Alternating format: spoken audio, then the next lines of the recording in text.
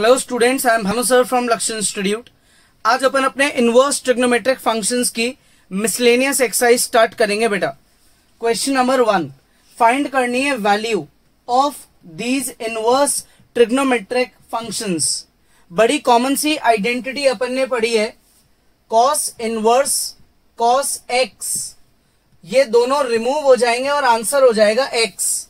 इसके अकॉर्डिंग अगर मैंने ये आइडेंटिटी लगाई तो मेरा इसका आंसर आएगा 13π/6। लेकिन ये 13π/6 कॉस इनवर्स की प्रिंसिपल रेंज के बाहर गया।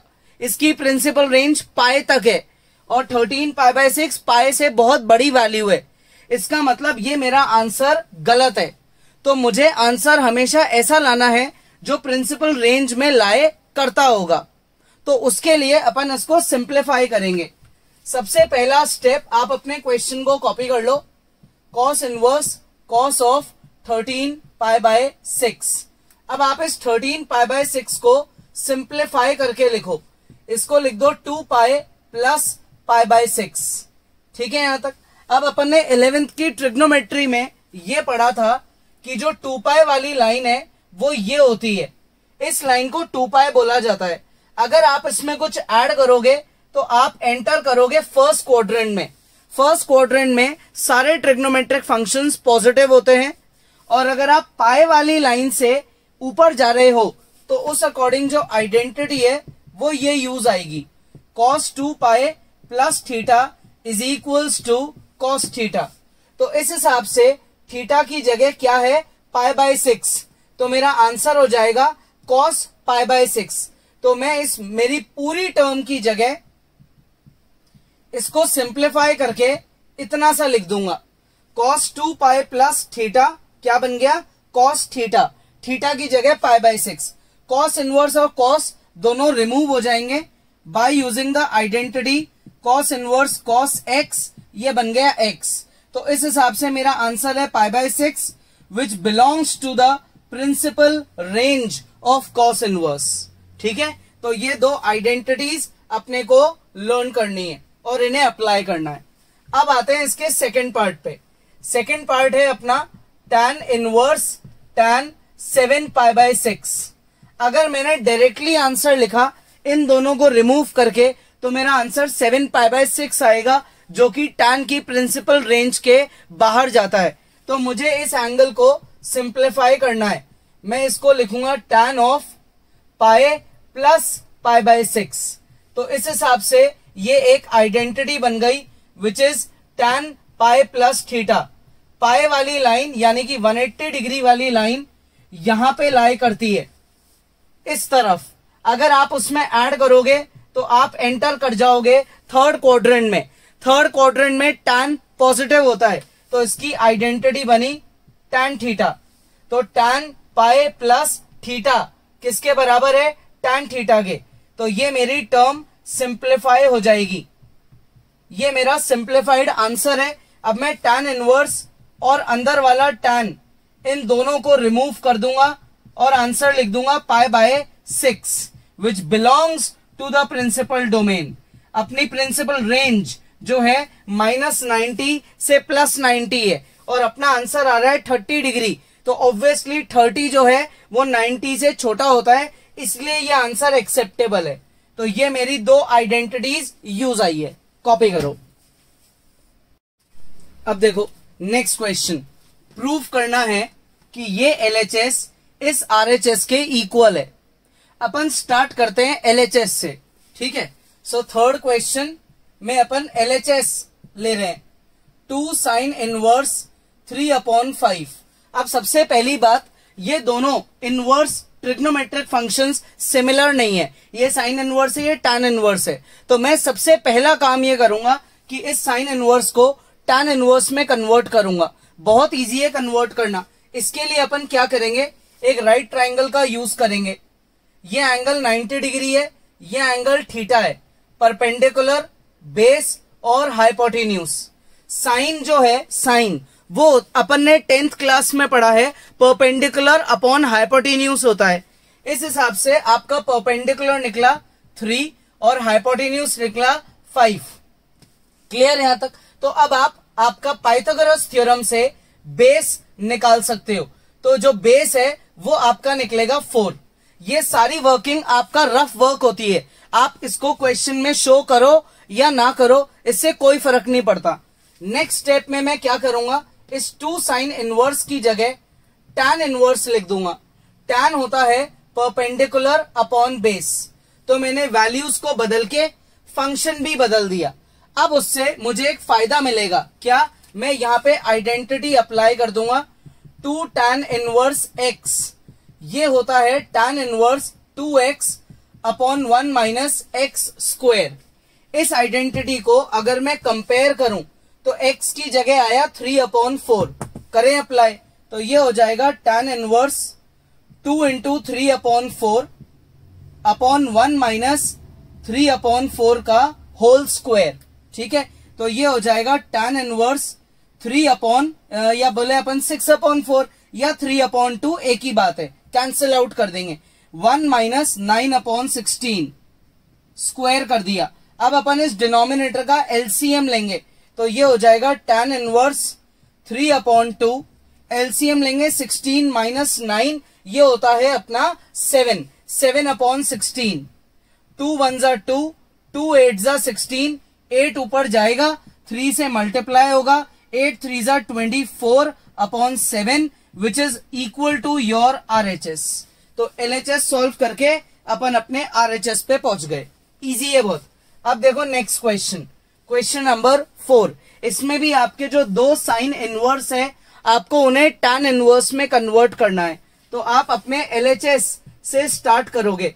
LHS है साइन इनवर्स 8/17, साइन इनवर्स 3/5। अब मैं देखो ओरली करता हूं इसको tan इनवर्स में कन्वर्ट।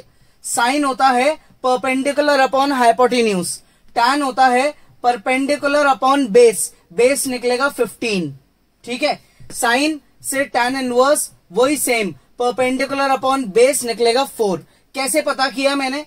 इस ट्राइंगल के अकॉर्डिंग आपका परपेंडिकुलर है 8, हाइपोटेन्यूज है 17, तो बेस आप निकालोगे 17 का स्क्वायर माइनस परपेंडिकुलर का स्क्वायर, तो 2 2 5 जो होता है 15, तो बेस आ गया 15।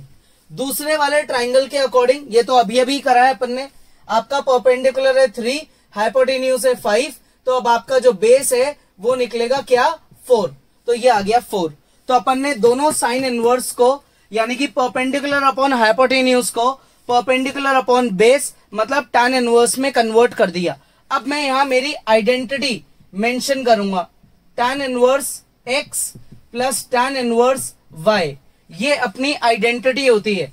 ठीक है, और ये आइडेंटिटी किसकी इक्वल होती है? ये अब तक तो याद हो गया होगा आप लोगों को, बोलो साथ साथ, tan inverse x plus y upon 1 minus x Y, tan inverse x plus Y upon 1 minus x Y. इस आइडेंटिटी को मैं अप्लाई कर दूंगा, तो x की जगह है 8/15 और y की जगह है 3/4, तो tan inverse x plus Y 8/15 plus 3/4 upon 1 minus 8/15 multiply by 3/4। Clear यहां तक? अब मैं 15 और 4 का एलसीएम लूंगा न्यूमरेटर और डिनोमिनेटर दोनों में, तो ये आएगा tan इनवर्स 4 8 जा 32, 3 × 15 45 और अपॉन में आएगा 60। क्लियर यहां तक? होल डिवाइडेड बाय 15 4 जा 60, 60 माइनस 8 3 जा 24 होल अपॉन 60।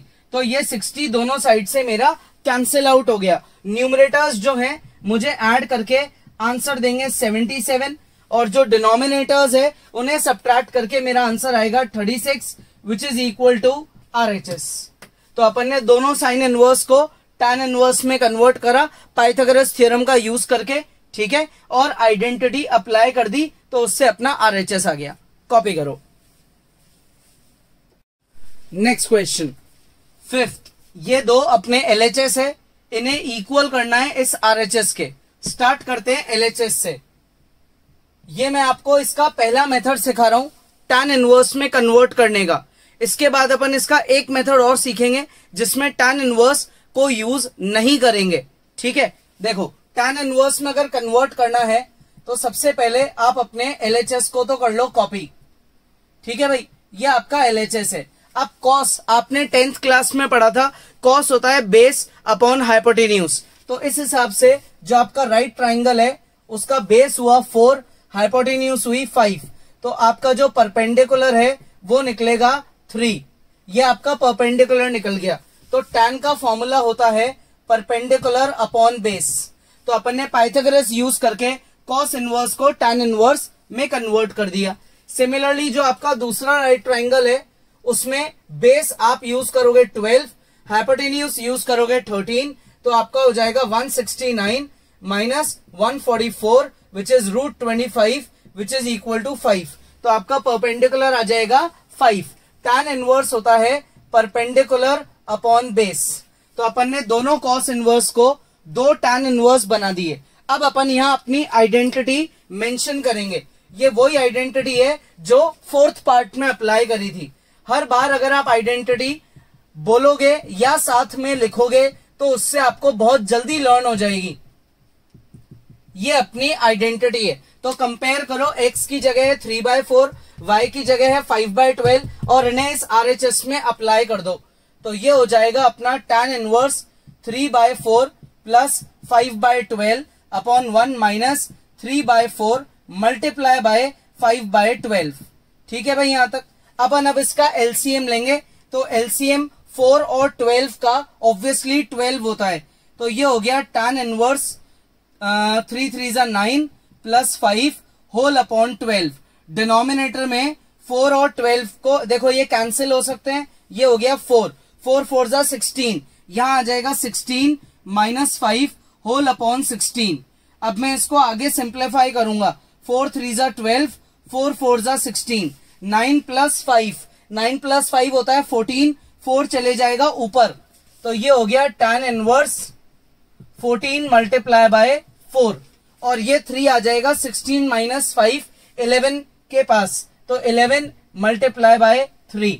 तो ये हो गया tan इनवर्स 56 अपॉन 33।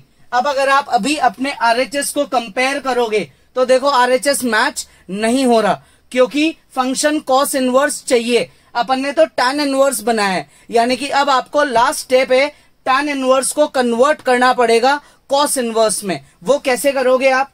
tan का फॉर्मूला होता है परपेंडिकुलर अपॉन बेस। इसका मतलब परपेंडिकुलर है 56 और बेस है 33। तो पाइथागोरस थ्योरम से हाइपोटेन्यूज निकालेंगे 56 का स्क्वायर प्लस 33 का स्क्वायर। इजी है बहुत, दोनों का स्क्वायर करो और ऐड करो तो उससे आपका हाइपोटेन्यूज निकलेगा। तो ये देखो भाई, पाइथागोरस थ्योरम का स्क्वायर करके ऐड कर दिया, स्क्वायर रूट करा 65, यानी कि अपनी हाइपोटेन्यूज है 65। तो अगर tan इनवर्स को cos इनवर्स में कन्वर्ट करना है तो आप यहाँ cos इनवर्स लिख के बेस अपॉन हाइपोटेन्यूज लिख दोगे। That is 33 upon 65 which is equal to RHS। Hence by using tan inverse अपन ने अपने LHS को RHS में इक्वेट कर दिया। अब कई बार ये क्वेश्चन होता है कि भाई आप इनको इक्वल प्रूफ करो विदाउट यूजिंग tan इनवर्स। अगर ऐसा आ गया तो अपन अब उसका सेकेंड मेथड सीखेंगे। देखो अब अपन कर रहे हैं 6th पार्ट। LHS को RHS के बराबर लाना है, प्रूफ करना है। यूज नहीं करेंगे tan इनवर्स का क्योंकि tan इनवर्स से तो बड़ा इजी हो गया और आपको समझ भी आ गया। लेकिन अगर एग्जाम में स्पेसिफाइड आ गया कि tan इनवर्स यूज नहीं करना तो उसके लिए क्या किया जाता है? सबसे पहला स्टेप, आप अपने LHS को कॉपी कर लो। cos inverse 12 upon 13 plus sin inverse 3 upon 5। अब आप यहां लिखो late cos inverse 12 upon 13 is equal to मान लो a, ठीक है, और sin inverse 3 upon 5 is equals to मान लो b।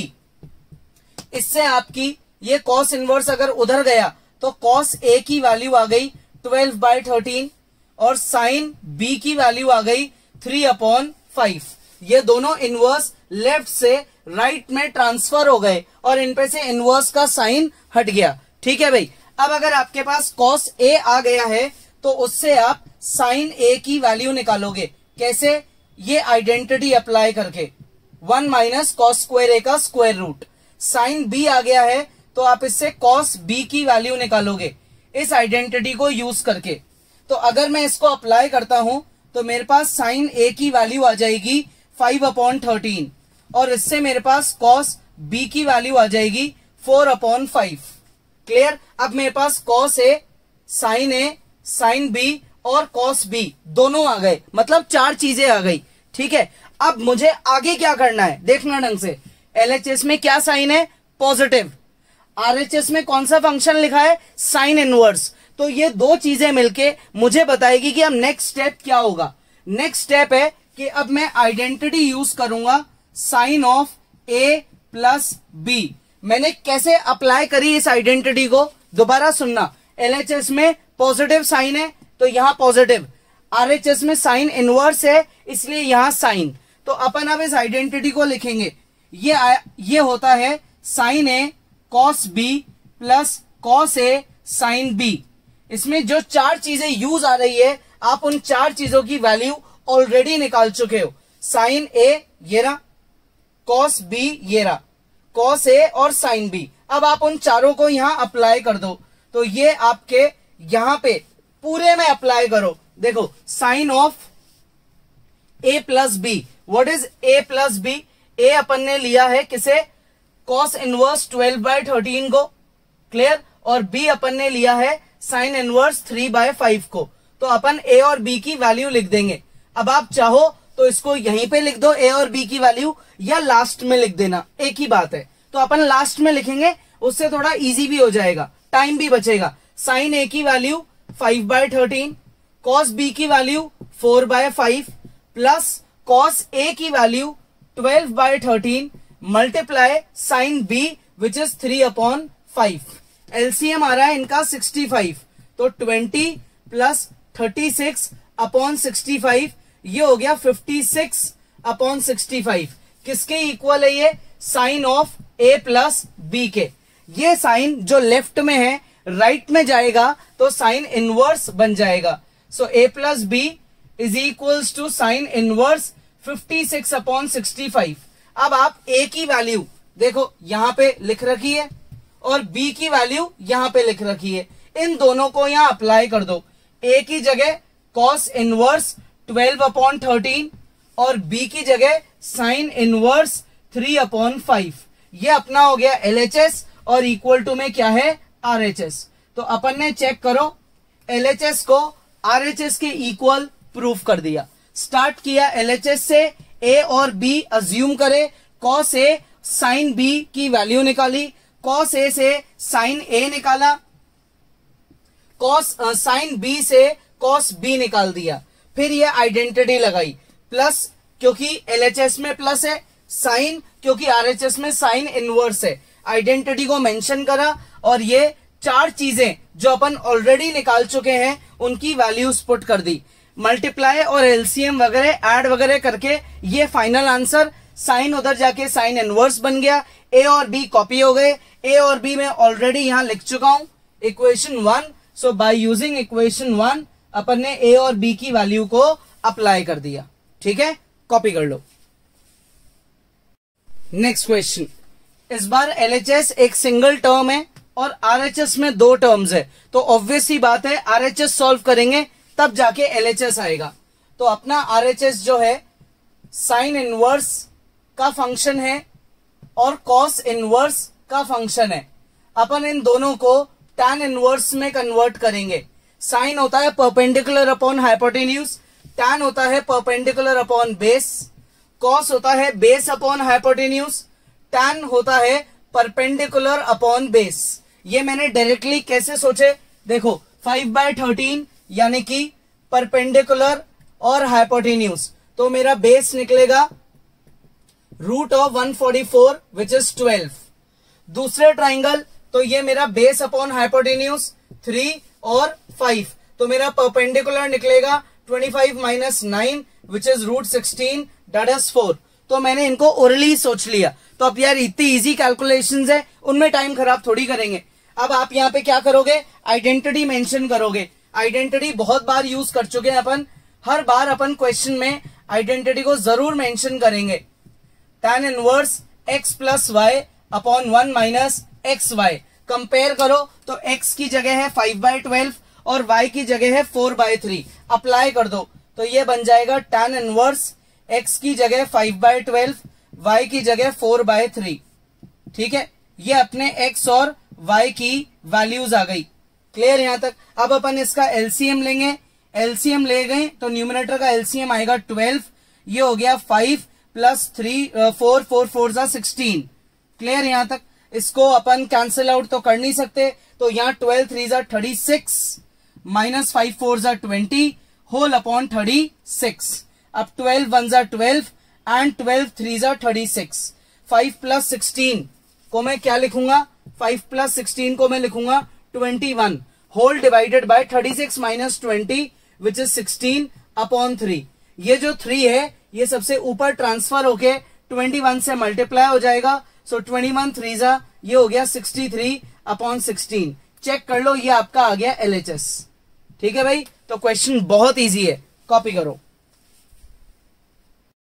नेक्स्ट क्वेश्चन, इस बार जो अपना LHS है उसमें 4 टर्म्स है, लेकिन चारों tan इनवर्स की है और इक्वल टू में चाहिए π/4। तो 4 tan इनवर्स में एक साथ आइडेंटिटी नहीं लगती, एट अ टाइम 2 में लगती है, ये आइडेंटिटी होती है। तो अब आप फर्स्ट 2 और लास्ट 2 में आइडेंटिटी से उन्हें मर्ज कर दो। तो अगर अपन आइडेंटिटी अप्लाई करें फर्स्ट 2 में तो ये बन जाएगा tan inverse x plus Y upon 1 minus x multiply by y, plus last 2 में आइडेंटिटी अप्लाई करो तो ये हो जाएगा tan inverse x plus Y upon 1 minus x into Y. ठीक है भाई, अब अपन इसका एलसीएम लेंगे तो ये आएगा 7 प्लस 5 अपॉन 35, ये तो है न्यूमरेटर। डिनोमिनेटर में आएगा 35 माइनस 1 अपॉन 35। दूसरी टर्म का एलसीएम लेंगे तो 3 और 8 का LCM 24, 8 plus 3 upon 24 whole divided by 24 minus 1 upon 24। ठीक है, सिंप्लीफाई करते हैं तो 24 कट जाएगा और 35 कट जाएगा। 7 और 5 को मुझे ऐड करना है तो ऐड करके आ जाएगा 12/34 और ये मैं ऐड करूंगा तो ये हो जाएगा भाई मेरा 11 अपॉन 23। अब मेरे 2 tan इनवर्स वापस आ गए, उनमें पॉजिटिव साइन है तो मेरी ये आइडेंटिटी दोबारा अप्लाई हो जाएगी। तो अब मैं यहां लिखूंगा tan inverse x plus Y 12/34। इसको मैं सिंप्लीफाई भी तो कर सकता हूं, 2 से काटता हूं तो ये हो जाता है 6/17। तो x plus Y upon 1 minus x multiply by y। अब मैं इसका क्या करूंगा, एलसीएम लूंगा। 17 और 23 ये तो दोनों प्राइम नंबर्स है तो इनका LCM as it is same आएगा। तो ये हो गया भाई tan inverse 6 multiply by 23, 11 multiply by 17 upon 17 multiply by 23 whole upon जो डिनोमिनेटर है 17 multiply by 23, 6 multiply by 11 upon 17 multiply by 23। ये पूरी टर्म इस पूरी टर्म से कट गई। अब मुझे बस इनको सॉल्व करना है। अब मैं आपको अभी बता देता हूं, पूरी टर्म सॉल्व होके आएगा 1। जब आप इसे सॉल्व करोगे तो आपका आंसर आएगा 1। तो tan इनवर्स 1 क्या होता है, π/4 which is equal to your RHS। तो इससे आपका RHS प्रूव हो गया। बस अब आपको क्या करना है, इन्हें मल्टीप्लाई करके ऐड करना है, इन्हें मल्टीप्लाई करके सब्ट्रैक्ट करना है। ऊपर नीचे की टर्म सेम आएगी, वो कैंसिल आउट होके आ जाएगा 1। ठीक है, तो आज के क्वेश्चंस इजी है। आइडेंटिटीज लर्न करो, अपनी प्रैक्टिस कॉपी बनाओ। कोई डाउट है तो आप हमें इन्फॉर्म करो, एल्स एग्जाम्पल्स भी ट्राई करो। नेक्स्ट क्लास में आगे पढ़ेंगे।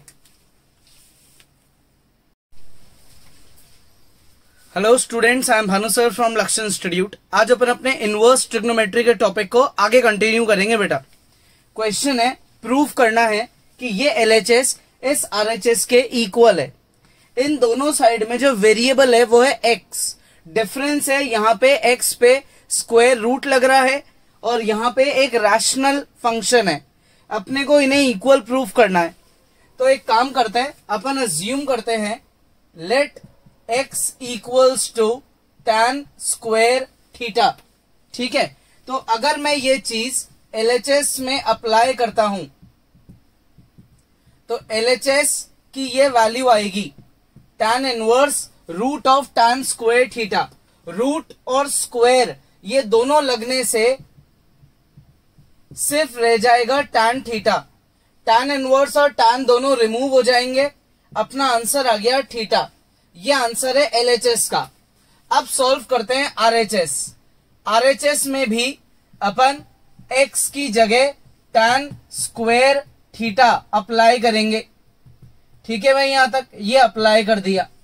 अब ये एक आइडेंटिटी होती है 1 minus tan square upon 1 plus tan square. ये आइडेंटिटी है किसकी? cos 2 थीटा की। तो ये cos 2 थीटा, cos इनवर्स और cos रिमूव हो जाएंगे और आंसर आ जाएगा 2 थीटा। 2 से 2 कट गया, सो देयरफॉर फाइनली आंसर आ गया theta. It implies LHS becomes equal to RHS। ठीक है, इजी है, कॉपी करो। और अपने इस क्वेश्चन में सबसे इंपॉर्टेंट चीजें हैं ये 3 आइडेंटिटीज। फर्स्ट आइडेंटिटी LHS में अप्लाई हुई और बाकी 2 आइडेंटिटीज ये वाली यहां RHS में अप्लाई हुई और ये आइडेंटिटी भी RHS में ही अप्लाई हुई है। ठीक है, तो ये आइडेंटिटीज लर्न करना बहुत इंपॉर्टेंट है। नेक्स्ट क्वेश्चन, ये है अपना LHS और ये है अपना RHS। इनको अपने को इक्वल प्रूफ करना है। अपन एक काम करेंगे, अज्यूम करते हैं late x equals to 2 theta और इसको अप्लाई करते हैं अपन अपने LHS में। तो LHS हो जाएगा cot इनवर्स, LHS हो जाएगा cot inverse root of 1 plus sign 2 theta plus root of 1 minus sign 2 theta whole divided by root of 1 plus sign 2 theta minus root of 1 minus sign 2 theta. ये अपना क्या बन गया? LHS। अब यहाँ 1 कितनी जगह है? 4 जगह है, तो मैं चारों जगह इस 1 को लिख दूंगा cos square plus sine square, है ना। या मैं लिख सकता हूं obviously sine square plus cos square, एक ही बात है। तो मैंने 1 की जगह लिख दिया cos square plus sine square और साइन 2 थीटा की आइडेंटिटी लगा दी 2 sine theta cos theta plus दूसरा जो स्क्वायर रूट है उसमें भी मैं 1 को लिख दूंगा cos square plus sine square minus का 2 sine theta cos theta. Clear यहां तक? अब जो अपना डिनोमिनेटर है उसमें ये स्क्वायर रूट बिल्कुल सेम है न्यूमरेटर से, तो सेम चीज ही कॉपी आएगी। ये स्क्वायर रूट दोनों सेम है तो ये चीज ही कॉपी हो जाएगी। क्लियर? बस बीच में साइन जो है वो नेगेटिव आ जाएगा। तो ये हो गया a square plus b square plus 2ab। ये बन गया a प्लस b का होल स्क्वायर, यानी कि cos theta plus sine theta का होल स्क्वायर। क्लियर? प्लस करके ये आ जाएगा a square plus b square minus 2ab, यानी कि a माइनस b का होल स्क्वायर। नेक्स्ट सेम अपना ये पहला रूट माइनस ये दूसरा रूट। अब जब भी स्क्वायर रूट के अंदर वाली टर्म पे स्क्वायर भी लग रहा हो तो स्क्वायर और स्क्वायर रूट दोनों हट जाते हैं, तो अपना आंसर आएगा cot inverse cos theta plus sine theta plus cos theta minus sine theta whole upon में डिनोमिनेटर आएगा cos theta plus sine theta minus से ब्रैकेट खोलोगे minus cos theta plus sine theta. अब अपने माइनस का sign plus का sign cut गया, minus का cos प्लस का cos कट गया, तो अंदर टर्म क्या बची? cos plus cos twice of cos theta, sign plus sign twice of sine theta. ऊपर नीचे से 2 भी कट जाएगा, तो ये हो गया cot inverse cot theta. cot inverse और cot दोनों रिमूव हो गए, तो अपना आंसर आ गया थीटा। अब फ्रॉम इक्वेशन नंबर 1 थीटा की वैल्यू निकालो। थीटा की वैल्यू निकल जाएगी x बाय 2।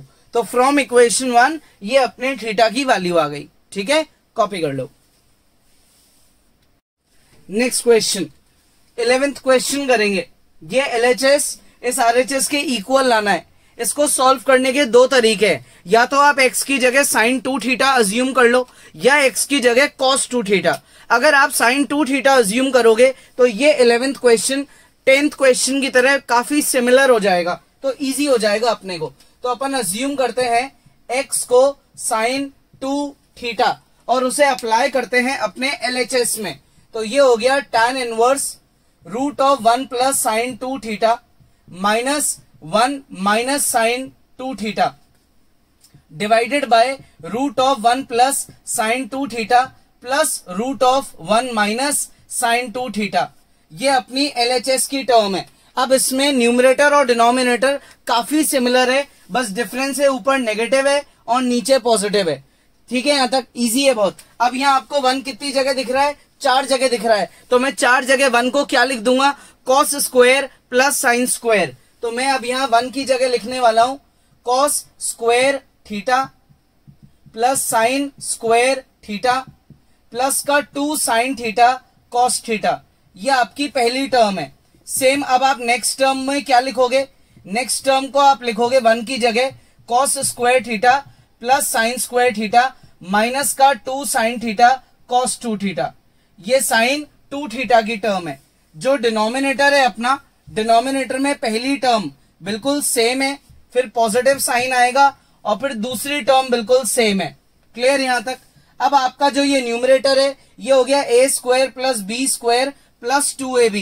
दैट इज मैं इस न्यूमरेटर को लिख दूंगा a प्लस b का होल स्क्वायर माइनस इसको अपन लिख देंगे a माइनस b का whole square whole upon square root फिर से a प्लस b का whole square plus a minus b का होल स्क्वायर।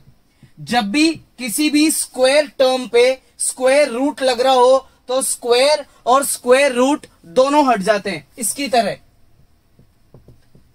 ठीक है यहां तक? तो अपन इस चीज का यहां 4 जगह यूज करेंगे। तो ये मेरा आएगा tan inverse cos theta plus sine theta minus cos theta plus sine theta. Negative sign की वजह से ब्रैकेट के साइन अपन ने चेंज कर दिए। cos theta plus sine theta plus cos theta minus sine theta. Clear यहां तक? माइनस का cos और माइनस का साइन ये कैंसिल हो गया, तो न्यूमरेटर आ गया आपका 2 साइन थीटा और डिनोमिनेटर आ गया 2 cos थीटा। इजी है तो बहुत। अब इसको अगर मैं आगे सॉल्व करूं तो 2 से 2 कट जाएगा। ये हो गया tan inverse of tan theta. तो tan इनवर्स और tan दोनों रिमूव हो जाएंगे, फाइनली आंसर आ जाएगा थीटा। क्लियर यहां तक? फाइनली आंसर क्या आ जाएगा? थीटा। अब आप या तो इस LHS को यहीं पे छोड़ दो और RHS को सॉल्व करके भी थीटा के इक्वल ले आओ, जो काफी इजी होता है। तो अपन क्या करेंगे अब अपन अपना स्टार्ट करते हैं RHS। RHS में ये जो 2 टर्म्स है इनमें से 1/2 अपन कॉमन ले लेते हैं। तो अगर मैंने 1/2 कॉमन लिया तो अंदर आएगा π/2 माइनस का cos इनवर्स x। ठीक है, डिनोमिनेटर में से 2 को कॉमन ले लिया। ये इनवर्स ट्रिग्नोमेट्री की आइडेंटिटी है। π/2 माइनस cos इनवर्स क्या बन जाता है? ये बन जाता है साइन इनवर्स x। अब आ जाओ आपके अजम्पशन पे। x की वैल्यू क्या है? साइन 2 थीटा, तो उसको यहां पे अप्लाई कर दो। Sine inverse sine 2 theta. x की वैल्यू जो LHS में यूज करी थी उसी को RHS में भी यूज कर लिया। साइन इनवर्स और साइन ये दोनों रिमूव हो जाएंगे, तो फाइनली आ गया हाफ और 2 थीटा। ये दोनों रिमूव हो गए तो 2 थीटा बच गया। 2 ऊपर नीचे से कट जाएगा तो आंसर हो गया थीटा। चेक करो, LHS और RHS ने सेम आंसर दे दिया। तो लास्ट में अपन लिख देंगे therefore LHS is equal to RHS। Question सबसे इंपॉर्टेंट है कि आप अजम्पशन क्या कर रहे हो और आपको आइडेंटिटीज लर्न होनी चाहिए। ठीक है, इसके बाद सब इजी लगेगा। कॉपी करो। Next question 12th। ये बहुत इजी है। प्रूफ करना है कि ये LHS इस RHS के इक्वल है। इसमें कोई अजम्पशन नहीं करना पड़ेगा क्योंकि यहाँ कहीं वेरिएबल ही नहीं है। दैट इज x तो है ही नहीं, ये तो डिजिट्स पे बेस्ड है। तो अपन क्या करेंगे? LHS को कॉपी करेंगे और फिर इसमें से जो भी कुछ कॉमन आ रहा है उसको कॉमन लेंगे। ये अपन ने LHS को कॉपी किया। अब अपना कॉमन आ रहा है न्यूमरेटर में से 9 और डिनोमिनेटर में से 4, तो 9/4 कॉमन लेंगे, अंदर बचेगा π/2 minus sine inverse 1/3। π/2 minus sine inverse, ये अपनी इनवर्स ट्रिग्नोमेट्री की आइडेंटिटी है। π/2 माइनस साइन इनवर्स x, ये होता है कॉस इनवर्स x। इस हिसाब से आपकी ये टर्म बन गई कॉस इनवर्स 1/3।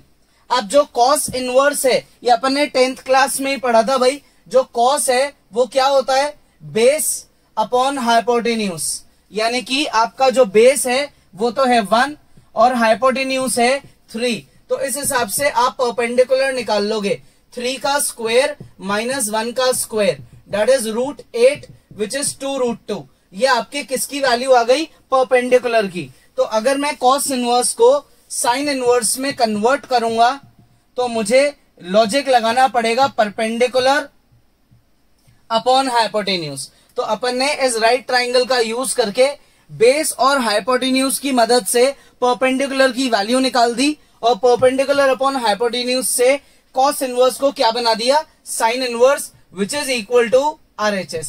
ये वर्किंग आप क्वेश्चन के साइड में एज अ फेयर पार्ट भी शो कर सकते हो और इसको रफ में भी कर सकते हो। बस आपको ये कन्वर्ट करना सीखना है, जो बहुत इजी है। ठीक है, कॉपी कर लो। अब देखो नेक्स्ट क्वेश्चन, यहां पे वर्ड पढ़ो। अब प्रूफ की जगह सॉल्व है। सॉल्व का मतलब LHS और RHS ऑलरेडी बराबर है, आपको इन्हें इक्वल अज्यूम करके x की पॉसिबल वैल्यूज निकालनी है। ठीक है, तो अपन इन दोनों को इक्वल अज्यूम करके चलेंगे और x को फाइंड करेंगे।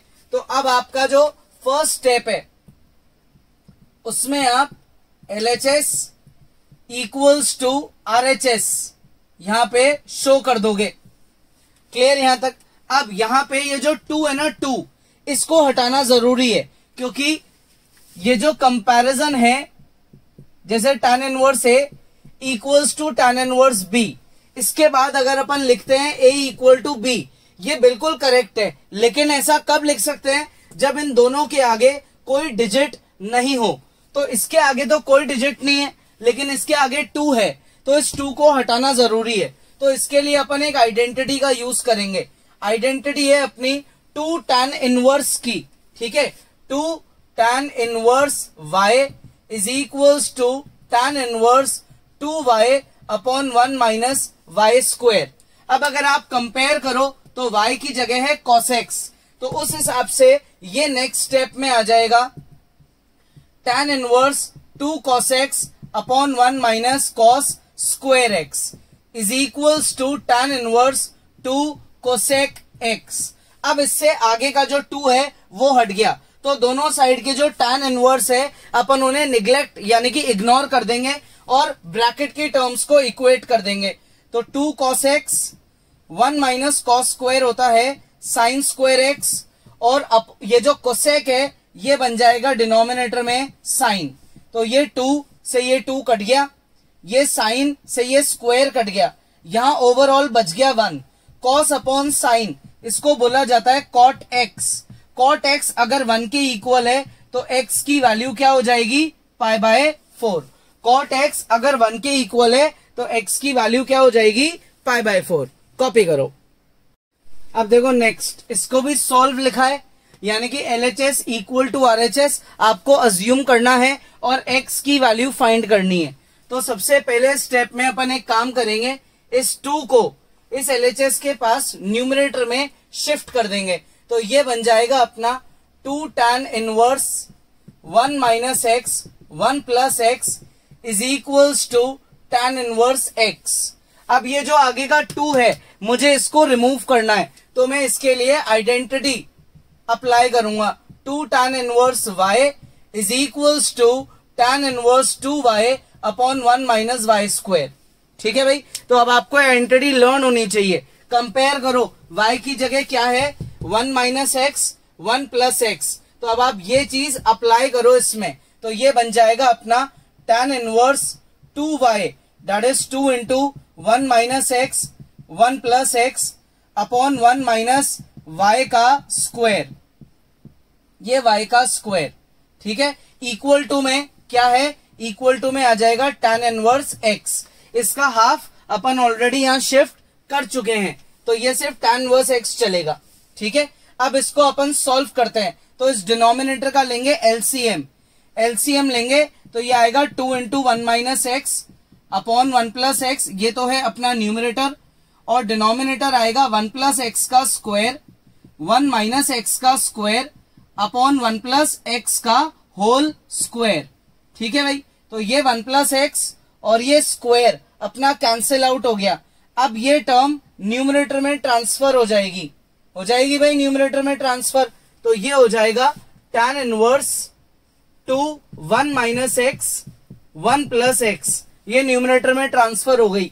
डिनोमिनेटर में क्या है, स्क्वायर खोलो, 1 plus x square plus 2x minus 1 minus x square plus 2x equal to में क्या चल रहा है, tan इनवर्स x, ये अपने इक्वल टू में चल रहा है।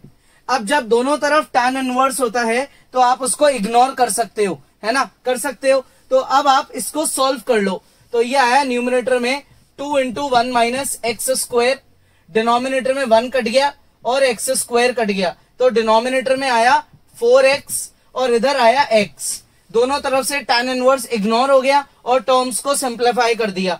2 minus 2x square is equals to 4x square, therefore 2 is equal to 6x square, x square equal to 2 upon 6 that is 1 upon 3, तो x की वैल्यू आई प्लस माइनस 1 अपॉन रूट 3, क्योंकि जब स्क्वायर हटेगा तो राइट साइड की term पे दो चीजें लगेगी, एक तो स्क्वायर रूट और एक प्लस माइनस। ठीक है यहां तक, लेकिन ये दोनों वैल्यूज एक्सेप्टेबल नहीं है। अभी आप सोचो क्यों नहीं है, देखो इधर डोमेन पे क्वेश्चन में क्या लिखा है, x is greater than 0, so therefore जो आपकी नेगेटिव वैल्यू आई है इट इज नॉट पॉसिबल। तो अपना जो फाइनल आंसर है वो है x is equal to positive 1 upon root 3, ये अपना फाइनल आंसर है। ठीक है, क्वेश्चन इजी है, आइडेंटिटी लर्न करना इंपॉर्टेंट है, बिना उसके आगे सॉल्व नहीं होगा, कॉपी कर लो। नेक्स्ट, ये तो बहुत ही इजी क्वेश्चन है, इसमें बस आपको tan इनवर्स को क्या बनाना है, sin इनवर्स। तो आप चाहो तो अभी एक बार वीडियो पॉज कर लो और इसे खुद ही ट्राई कर लो, है ना। देखो सबसे पहले स्टेप, अपन ने क्वेश्चन को कॉपी करा लेकिन साथ में x के नीचे लिखा 1, उससे अपने को ये पता पड़ गया कि परपेंडिकुलर तो है x और बेस है 1, तो हाइपोटेन्यूज होता है root of perpendicular square plus base का स्क्वायर, तो इससे हाइपोटेन्यूज की वैल्यू आई 1 प्लस एक्स स्क्वायर, या एक्स स्क्वायर प्लस 1 एक ही बात है। तो अगर आप tan इनवर्स को sin इनवर्स में कन्वर्ट करोगे तो परपेंडिकुलर अपॉन हाइपोटेन्यूज चेंज कर दोगे आगे की टर्म को, परपेंडिकुलर अपॉन बेस को परपेंडिकुलर अपॉन हाइपोटेन्यूज बना दिया। अब ये दोनों एक दूसरे के रेसिप्रोकल्स हैं, इसलिए ये रिमूव हो जाएंगे और ये अपना फाइनली आंसर हो जाएगा। ठीक है, तो बस 3 स्टेप का सोल्यूशन है, कॉपी कर लो। नेक्स्ट, ये क्वेश्चन इंपॉर्टेंट है भाई, ढंग से समझना है। ये दो टर्म्स अपनी LHS है जो आपस में सब्ट्रैक्ट हो रही है, इक्वल है π/2 के, ये अपना RHS है। गिवन है कि ये दोनों इक्वल है, सॉल्व करना है यानी कि x की वैल्यू निकालनी है। ठीक है, तो अपन एक काम करेंगे, सबसे पहला स्टेप, एक बार क्वेश्चन को कॉपी करते हैं। Sine inverse 1 minus x minus 2 sine inverse x is equal to π/2। अब अपन एक काम करेंगे, ये जो साइन इनवर्स 1 माइनस एक्स है इसको राइट में ट्रांसफर कर देते हैं, तो लेफ्ट में अपनी टर्म सिर्फ ये रह गई और राइट में आ गया π/2 minus sine inverse 1 minus x. अब अपन एक आइडेंटिटी का यूज करेंगे। ठीक है, आइडेंटिटी होती है π/2 minus sine inverse y is equals to cos inverse y। ये आइडेंटिटी अपन अपने RHS में अप्लाई करते हैं, तो अपना RHS बन जाएगा कॉस इनवर्स 1 माइनस एक्स। ठीक है यहां तक। अब इसको अगर आगे सॉल्व करना है तो दोनों तरफ से ये इनवर्स का फंक्शन हटाना पड़ेगा, तो इसके लिए अपन एक काम करेंगे, अजम्पशन करते हैं late x equals to sine theta, और इसको दोनों साइड अप्लाई कर देते हैं। -2 sine inverse sine theta is equals to cos inverse 1 minus sine theta. Sine inverse और साइन ये दोनों रिमूव हो जाएंगे, तो यहां आ गया माइनस का 2 थीटा और इक्वल्स टू में आ गया cos inverse 1 minus sine theta. ये कॉस इनवर्स को अपन लेफ्ट में भेज देंगे, तो ये बन जाएगा cos of -2 theta equals to 1 minus sine theta. Clear यहां तक? ये इजी है बहुत। अब देखो कॉस के अंदर अगर नेगेटिव एंगल होता है तो वो अपने आप ही रिमूव होके पॉजिटिव बन जाता है। ये कॉस का रूल है, क्योंकि कॉस नेगेटिव एंगल का मतलब फोर्थ क्वाड्रेंट में कॉस पॉजिटिव होता है, इसलिए नेगेटिव को रिमूव कर देते हैं। कॉस 2 थीटा की आइडेंटिटी होती है 1 minus 2 sine square theta equals to में है 1 माइनस साइन थीटा। दोनों साइड से माइनस का साइन कैंसिल आउट हो जाएगा, तो ये नेगेटिव टर्म को अपन यहां ट्रांसफर कर देते हैं, तो नेगेटिव टर्म राइट में जाके पॉजिटिव हो जाएगी और माइनस का साइन थीटा कॉपी हो जाएगा। इक्वल टू में रह जाएगा 0, क्योंकि कुछ बचेगा ही नहीं। साइन थीटा अपन ले लेंगे कॉमन, अंदर आया 2 साइन थीटा -1 इक्वल टू 0। तो एक बार साइन थीटा की वैल्यू आई 0 और एक बार साइन थीटा आएगा इससे 1/2। साइन थीटा अगर 0 है तो इसका मतलब अब आप इससे x की वैल्यू निकालो। साइन थीटा किसके इक्वल है? x के इक्वल है। ठीक है, तो साइन थीटा की जगह लिख दो x।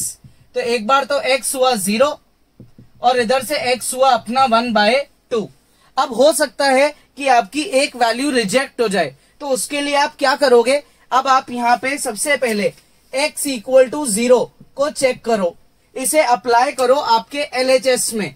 तो अगर मैं LHS में अप्लाई करूंगा तो ये आएगा sine inverse 1 minus 0 -2 sine inverse 0। Sine inverse 1 minus 0 1, sine inverse 0 होता है 0, तो ये हो गया π/2 माइनस 0 विच इज π/2। ये अपना LHS है। ठीक है यहां तक?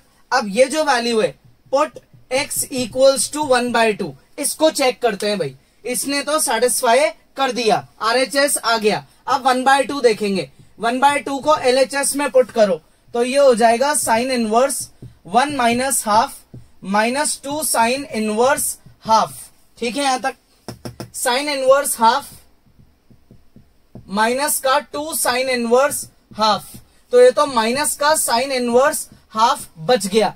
साइन की वैल्यू हाफ कहां होती है? ये होती है 30 डिग्री पे, तो आंसर आया माइनस का π/6 which is not equal to RHS।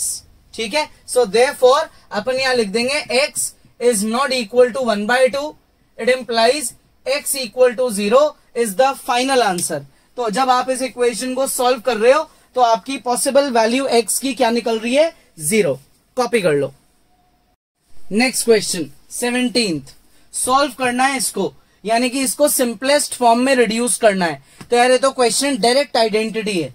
यहां पे डायरेक्टली आइडेंटिटी लग रही है tan inverse a minus tan inverse b।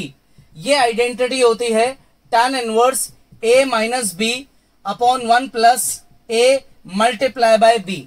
अब अगर आप कंपेयर करो तो a की जगह है x अपॉन y और b की जगह ये पूरी टर्म है। इसको अप्लाई करते हैं अपन और सिंप्लीफाई करते हैं। tan inverse a minus b, tan inverse a minus b upon 1 plus a multiply by b। ये अपनी टर्म आ गई। अब अपन इस पूरी न्यूमरेटर को एलसीएम लेके सॉल्व करेंगे। तो x into x plus Y minus Y into x minus Y upon में y into x plus Y. ये तो मेरा है न्यूमरेटर, और जो मेरा डिनोमिनेटर है वो आएगा y into x plus Y plus x into x minus Y whole upon y into x plus Y. ये मेरा क्या है? डिनोमिनेटर है। क्लियर यहां तक? ये दोनों टर्म्स आपस में कैंसिल आउट हो गई कैंसिल आउट। अब अपन न्यूमरेटर्स और डिनोमिनेटर्स को सॉल्व करते हैं। तो ये आएगा tan inverse x square plus x Y minus x Y plus Y square. ठीक है, होल अपॉन जो डिनोमिनेटर है वो आएगा x Y plus Y square plus x square minus x Y minus x Y plus x Y cut गए, minus x Y plus x Y cut गए, तो ये आया tan inverse x square plus Y square upon x square plus Y square. तो ये तो term same है, यानी कि tan inverse 1 which is equal to π/4। ये अपना सिंप्लीफाइड आंसर है। तो अपन ने अपनी इस टर्म को सॉल्व करा तो फाइनली आंसर क्या निकला, π/4। ठीक है, तो आप आज के क्वेश्चंस को कॉपी करो, आपकी फेयर कॉपी बनाओ। कोई डाउट है तो आप हमें कॉल या व्हाट्सएप करो। नेक्स्ट क्लास में अपन आगे पढ़ेंगे।